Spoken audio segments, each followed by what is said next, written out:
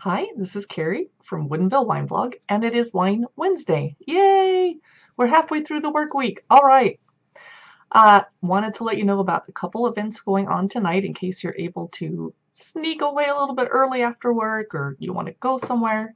I highly, highly recommend the Woodhouse Wine Estates happy hour tonight. Let me look up who's playing. It is Katie Wade, and it starts at 6 p.m. over in the Woodhouse Wine Estates Tasting Room, which is in the West Valley district of Woodinville, kind of over near Hollywood Tavern, which is somewhere you could go for dinner at 5 before you go over there.